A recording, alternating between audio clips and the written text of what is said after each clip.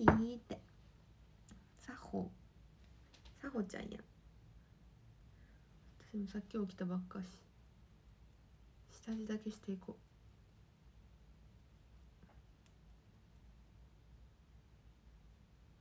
う。おはようメガモンさん、よいちさんもおはよう。ツインテールの日らしいですね。昨日の夜の配信してて、ツインテールの日っていうのを知りましたよ。私は知らなかった。星投げて熱なので今日も星がありません。そうだよな、遅い時間の配信だったからね。ありがとうございます。ゆうやくんおはよう。おはよう。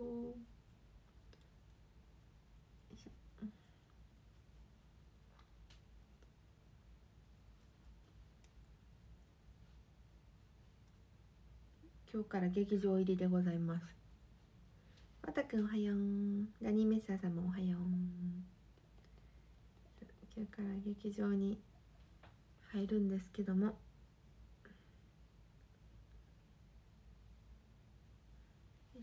ちょっぴし早起きですね。いつもより早起きって感じ。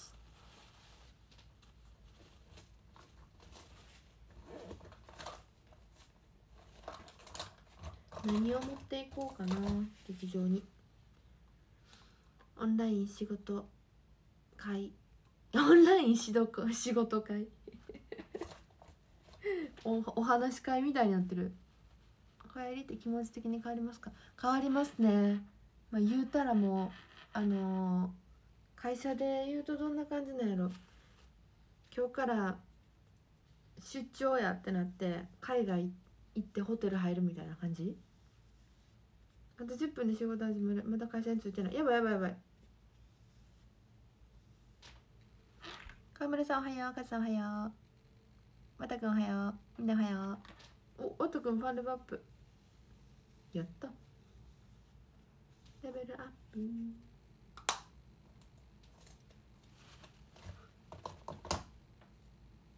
ゆうてぃ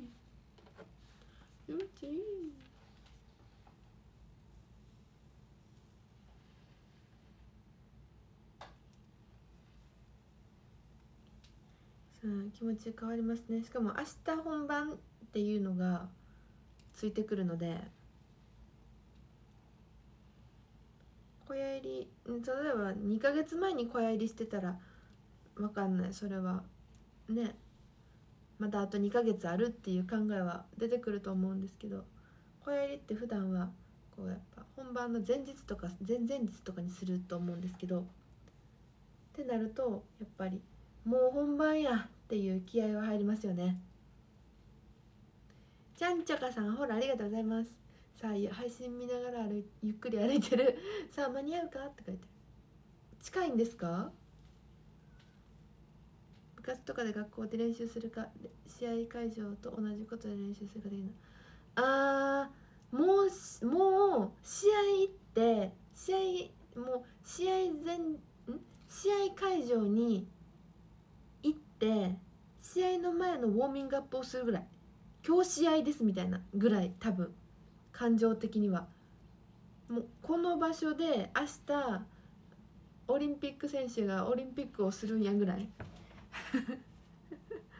の気合ですね。言うたら同じこと明日しなあかんね。ここで確認、最終確認、練習っていうか。上広さんおはよう。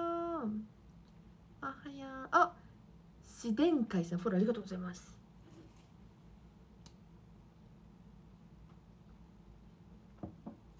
ギリギリ間に合わないくらいの距離。じゃあもう間に合わんな多分間に合わんな。ほんな今日は。なるほど。多分そんな感じで行ってもう本番前やから、明日行ったらもう本番やから。久しいのやっぱ美人。こんにちは。嬉しい。久しぶりですか？自然会さんいつぶりですか？私今まだすっぴんなんです。すいません。すっぴんのくせに外跳ねさせてるんですすいません。そう、外跳ねだけさせていっかなと思って喋られへん喋られへん。今日から舞台劇場入りなので小屋入りするので、私の役がね外羽の女の子なんですけど、今日はメイクさんとかいないから外羽だけしていって、こう衣装とか着た時にイメージつかめるようにね。みかんよ、ありがとう。ワクワクやな。おはよう。今日からまた6連勤。うおー頑張ろうカエルさん。6連勤大変だ。無理せずにね、カエルさんね、お仕事とはいえど頑張らないでって言ったらあれやけど、頑張りすぎず適度に休んでくださいね。6連勤って聞くと大変やけど、まあ私も27日まで公演するので、27日まで今日公演するので、明日から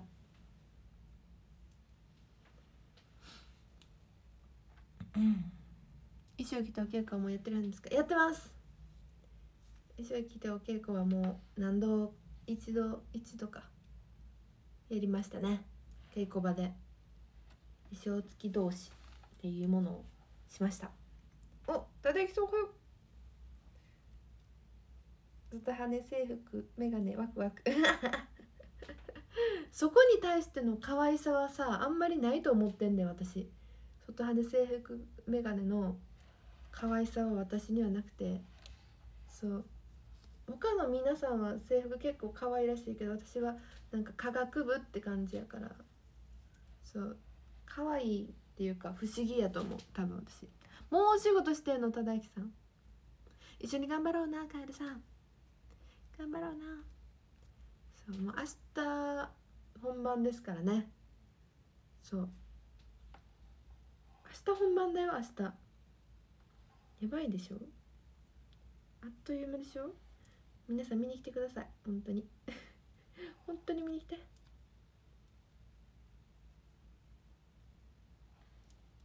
なえみちゃんいつでも可愛いよって。優しい。ありがとうございます。アーポーさんの枠ではアーポーさんに言ってるっていうのを昨日言ってたけど昨日言ってたけど、つけてさんおはよう。おはよう。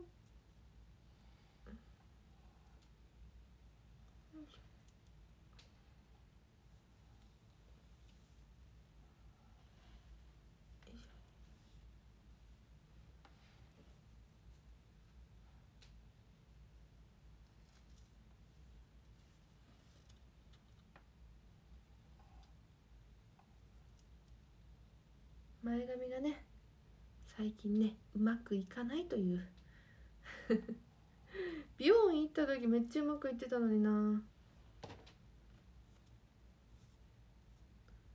最近うまくいかん。よ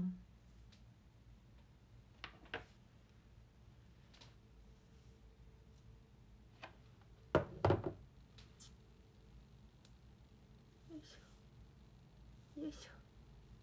この間のね「ティアムーン帝国物語」っていう東京でやった舞台はウィッグをかぶってたので、どんだけ髪の毛がボサボサでも大丈夫だったんですけども、今回は地毛なのでね綺麗にしていかないといけませんね。アッポが可愛いのもゆうちゃん可愛いのもレちゃん可愛いのもえみちの可愛さとは無関係まあ確かにそれはそう。誰かが可愛すぎると誰かが可愛くなくなるわけではないですもんね。確かにね。確かにそうだ。理にはかなっておる。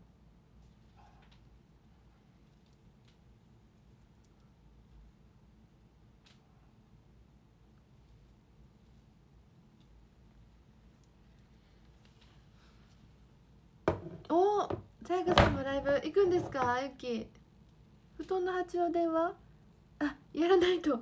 それは大事だ。布団の発注、布団がいるんですね。布団がないと寝れないから勤務外やけどあと2分あと2分で布団の発注しましょう。大変ですね。勤務外なのに勤勤務外時間。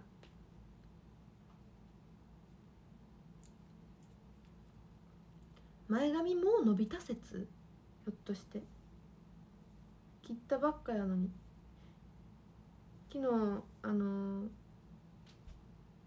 とある施設の女子トイレに入ってちょっとメイクを直そうかなと思ったら、女の子が横で前髪切ってた東京すげえってなったおお、女子トイレでおお前髪切るんやねって思って、初めて見た。おはよう町岡さん、おはようございます。レミはほんまに画面偏差値高いって。アイドルって可愛いよね、みんな。ほんまに可愛い、羨ましい。今回の舞台もみんなめっちゃ可愛いですよ。アイドルちゃん多いから余計に思うかもしれんけど、みんな可愛い。池さんおはよう。申し込み始まったばかりだったれば。おお、そうなんですね、ゆき。素晴らしい。安心前髪で詰まる。いつも詰まってる。あ、9時。いってらっしゃい、電話。大事大事。いってらっしゃいよね。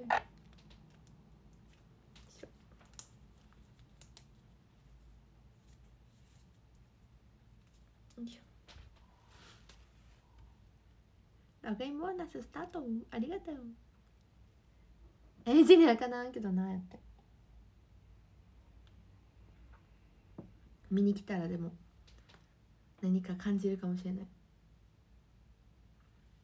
舞台見に来たら変わるかもしれないです、感じ方が。あ、仕事始まった。今会社の前にいる。セーフ？アウト？よよいのよいどうなんやろ、アウトかな、これはも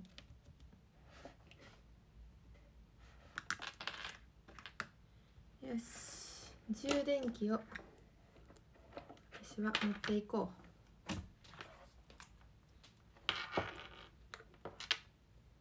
う。充電器を劇場に持っていきます。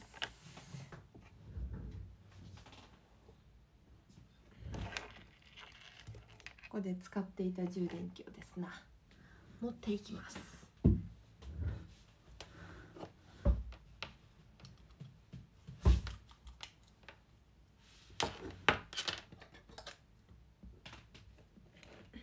これも持ってきます。これは置いときます。吉かなさんおはよう。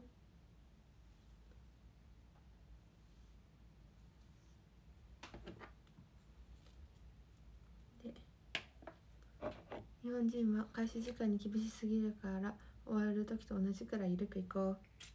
そうしよう。私も全然あんまりね、どちらかというと緩くいくタイプやから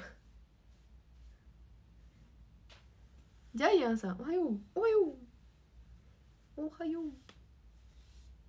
う。日本人は始まる時間厳しいのに終わる時間厳しくないっていうね、もう会社員にとってはもう最悪の最悪の時間スケジュールやから。よ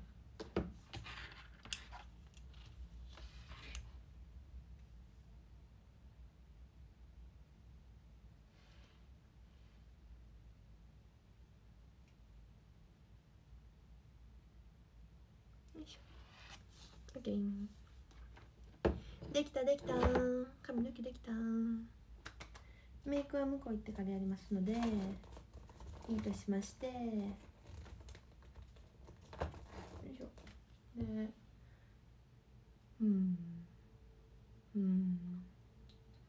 何でいこうかな。おからも頑張ってね。いってらっしゃい。頑張って。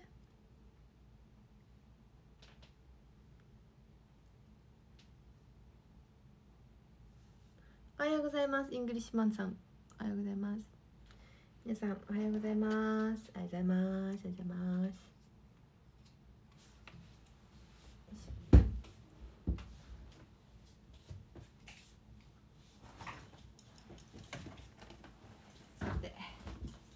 用意を本格的に始めますわ。私は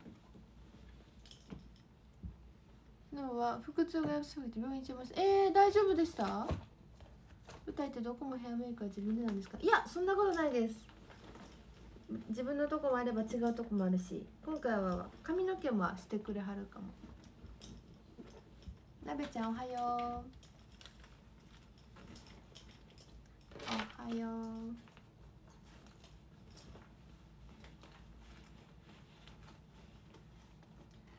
おはようございます。場所によりますね、確かにね。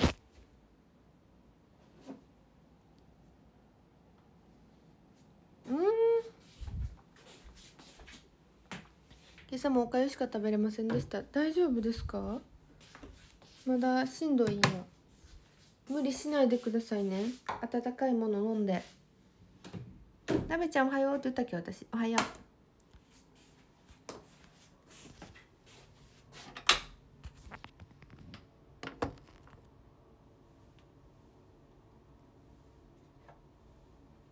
たけちゃんさんフォローナイスです。ありがとうございます。たけちゃんおはよう。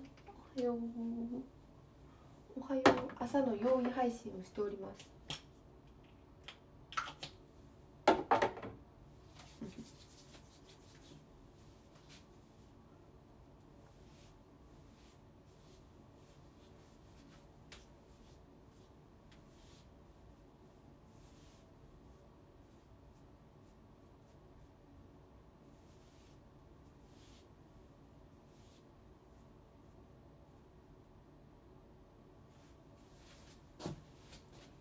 仕事中に2週完了。私はあかんやつですそんなことないよ。ただゆきさんありがとう。2週してくれてむちゃくちゃ嬉しいよ。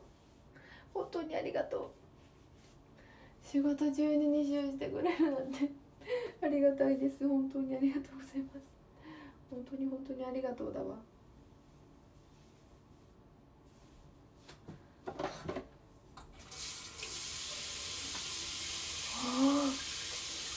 顔がめちゃくちゃすっぴんじゃん。すっぴんなんですけど、やばい。寝起きみたいな顔してる私。目パンパン。やばいですね、マジでどうしよう。よう配信してんな、こんな顔で。ほんまに絶対 YouTube とか上げんといてマジで。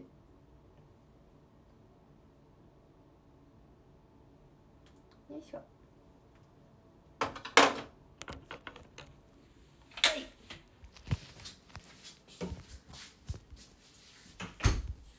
からのドドン。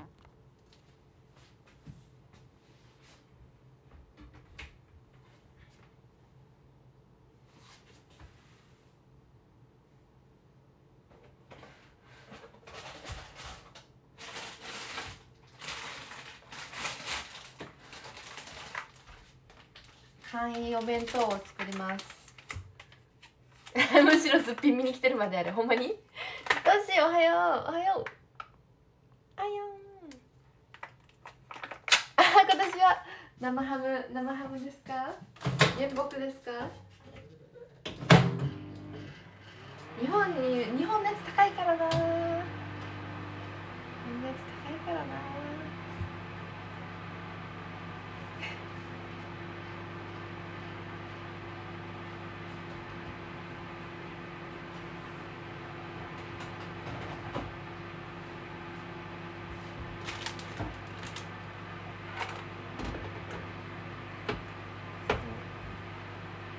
会員のねお弁当をいつもあれ作っていきます。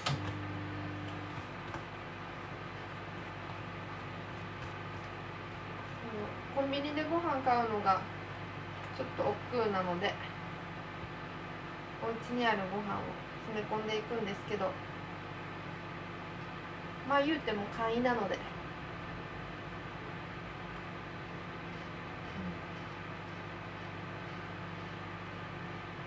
ほんと簡易。これシリコンなんですけど、れがめっちゃいいの。アポのすっぴん可愛かったよ。そうなんですね。しゅうたろうさんお仕事行ってらっしゃい。行ってらっしゃい。私生活見るでいい？私生活感。祭りマンションだから移動しないながら他の場所でも配信できる。そう、一人だし見せちゃいけないものなんて何もない。というか何もないから、家具がちょっぴりあるぐらいやから何でもできちゃう。自由自在の配信。イカルさんお疲れ様です。お疲れ様です。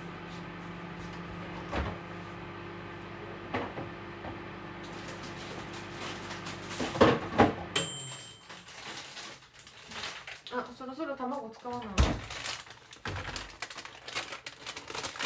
疲れ様皆さん。簡易とはいえどお弁当を作っていく私偉いわ。自分で言うけど偉いよ。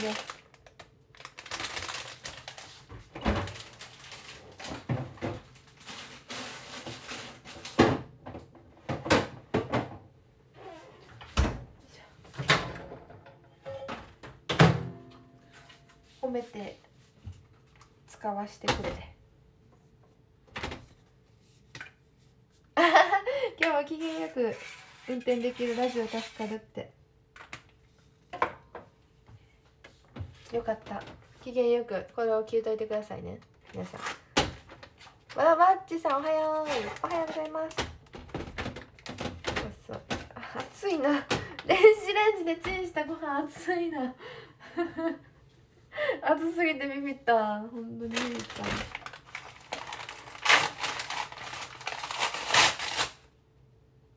ちょっと雑ですいません。やめてきたら対応悪すぎる。対応悪すぎた。嘘やん。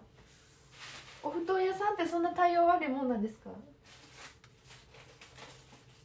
そうなの？ひかりさんハートとかだるまさんとか音符とかハートとかありがとうございます。ありがとうございます。うわー、パンダもありがとう。パンダもありがとう。パンダやな。ドンキのね、じゃん、お芋さん。スペイン風オムレツは作らないんですか？詳しくは八つ弁にて。スペイン風オムレツ作らないとダメですね。作れるからね、あれ簡単に結構。そう、フライパンがあるんで作ろうと思えば作れちゃいますね。確かにね。今度また作ろうかな。でもご飯食べてる方がお腹膨れるじゃないですか。結構ご飯とかお芋とかってお腹空かないじゃん。なんか稽古中とか本番中とか舞台やってる時にお腹空いてもさ食べれないじゃないですか。まあ普通、お仕事でもそうやと思うけど腹持ちいい系をさ食べなあかんかなと思ってちゃんとご飯食べるようにしてるんですよ。パンとかじゃなくて。アプリゲームで忙しくなった？アプリゲーム何してるんですか今？担当してくれた人に変わらんと全然仕事しない人が受け取って話わからんっていう対応しんどいな。それはしんどいな。どういうことですか？ってなるやつ。しんどいやつや。あるあるなんですかねそれは。でも仕事あるある。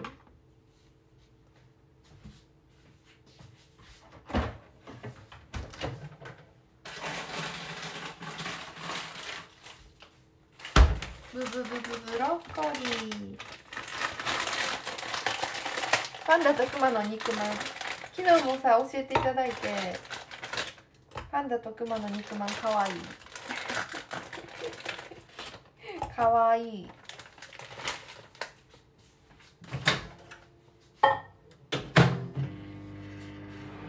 ちゃかわいい。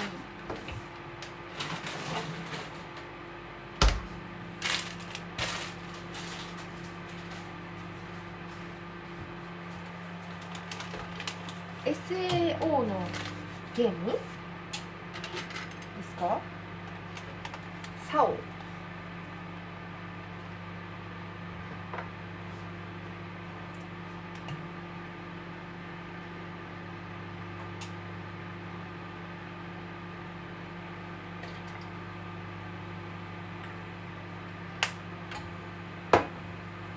可愛さより食い意地なんですねそんなことないわ。家庭的って言ってどちらかというと、お稽古前にお弁当を作るの、お稽古ではないけど、今日はお稽古前にお弁当を作るのを家庭的って言って、上の先輩に話してどうにかしますそうしましょう、本当に。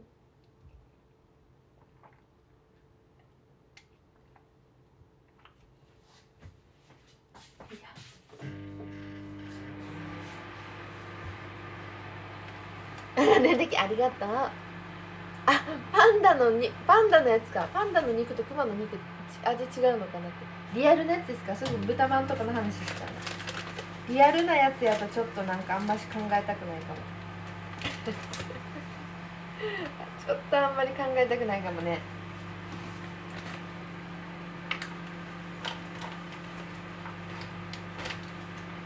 リアルなやつは違うんじゃない？もうどうするんですか？お弁当に切って入れます。お弁当のおかずにします。面白いでしょ？焼き芋をお弁当のおかずにするって美味しいじゃん。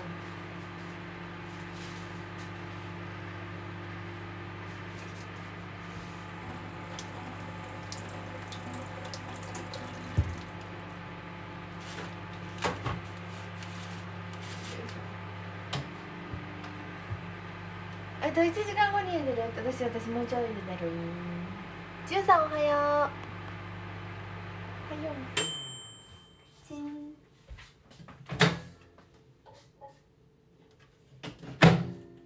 ブロッコリーをチンしました。ブロッコリーを冷凍ブロッコリーを解凍させて、冷凍ブロッコリーを入れるんですけど、熱いかな。先によいしょ、サラダのドレッシング的な。コンビニでコーヒーゲットして有楽町に行きます。コンビニでのコーヒー、どこのコンビニでめっちゃ噛む。どこのコンビニが好きですか？私はセブンのコーヒー好きやけど、最近ローソンのねメガのやつ飲みまして、美味しかった。めっちゃサイズでかいやつ、超美味しかったです。メガコーヒー飲んだことある人いるかな？サイズがねもうめちゃくちゃでかいんですよ。でかいのに300円っていうめっちゃいいやつ、おすすめ。スタバとかより全然安いから節約になるしいいというお話でした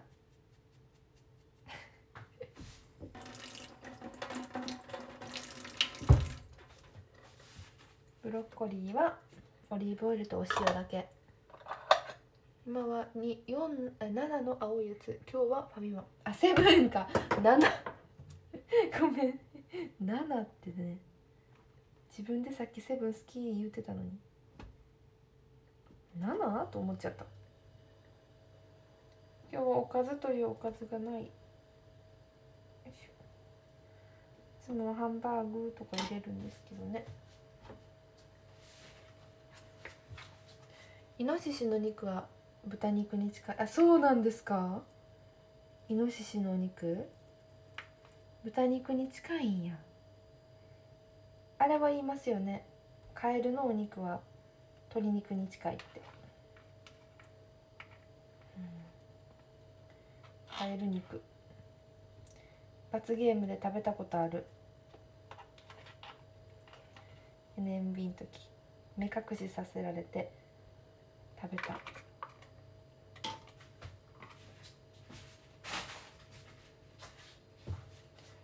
もうなのに仕事ライブでコメントしてますありがとう、戸田幸さ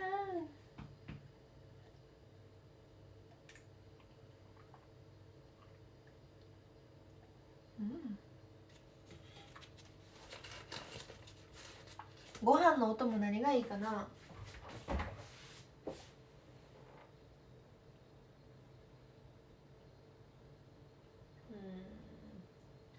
ご飯のお供何にしようかな。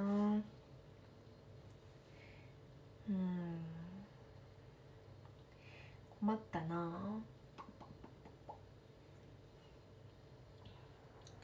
ご飯のお供何にしようかな。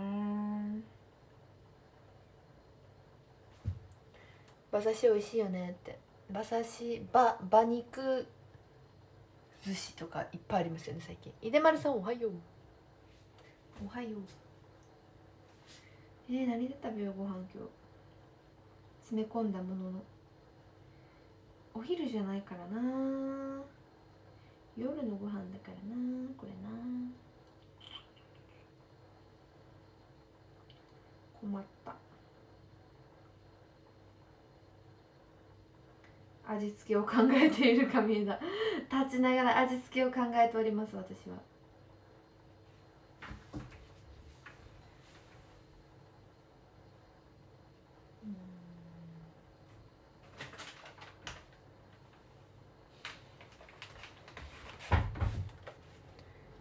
選べるだけ何かあるんですか。いや、そんなわけでもないですねそこまで何かがあるわけでもないですね。ご飯のお供がちょっとあるんですけど、それにするかな。忠之さんがくださったご飯だれもめっちゃ美味しいけど、よいしょ、こっちの賞味期限の方が切れそうなのでこっちにしよう。食べてみそ。お味噌で食べるのありやな。よ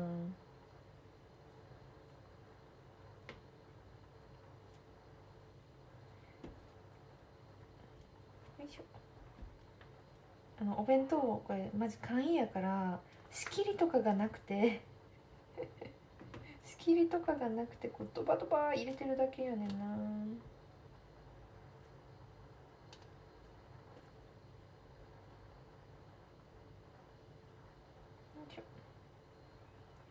こんな感じでいいかしら。仕切りないの。そう簡易のお弁当やから、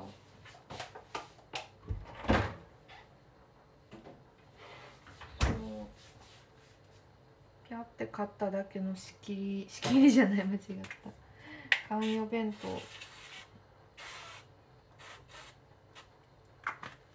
そうなの、ないの。ちらー、シャッターさんいらっしゃい。ふぐさんになるな。誰かにして結婚してあげて。これ自分のものやからやってるけど、人のもんこんなにやらんと自分のもんやからやってるだけで。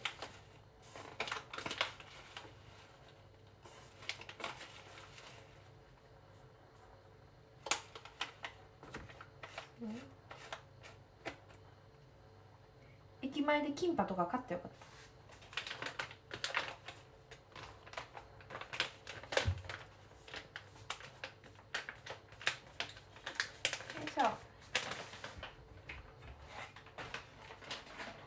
ほい。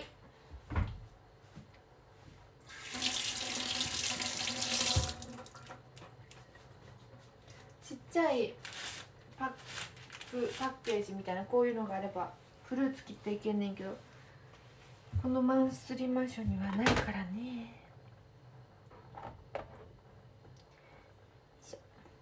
オラタボー、ブロッコリーついてる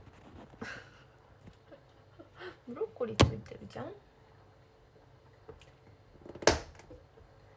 ちにそうお弁当動いたら味移るやつです。でなんかそこまで味が移っちゃダメなやつを入れてないんで一応大丈夫なはず。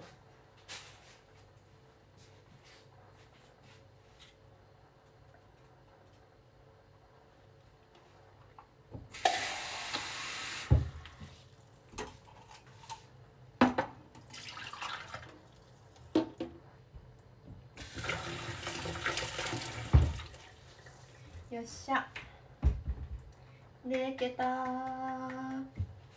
オッケー。ほんならちょっともう完全に行く用意をしますので切りますね。